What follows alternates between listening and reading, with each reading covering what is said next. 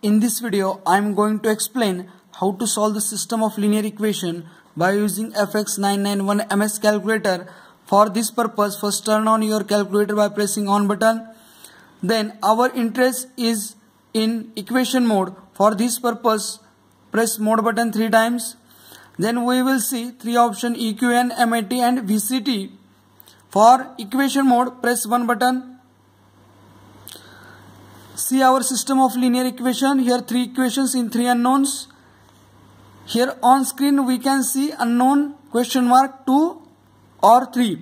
Here's number of unknown are x, y, z. That is number of unknowns are 3. Therefore I am choosing 3.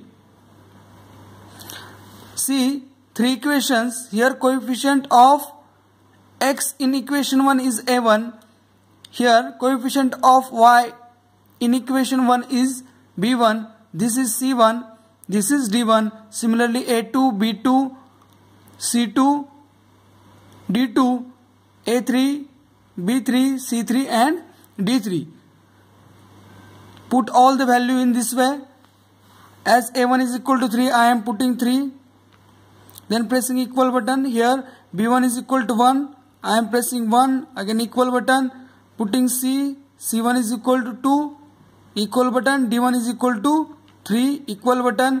a2 is equal to 2. Equal button. b2 is equal to minus 3. Equal button. d2 is equal to c2 is equal to minus 1. Equal button. d2 is equal to minus 3. Equal button. a3 is equal to 1. Equal button. b3 is equal to 2. Press equal button. c3 is equal to 1. Press equal button. d3 is equal to 4. Press equal button. After putting all the entries, we get the solution. X is equal to 1.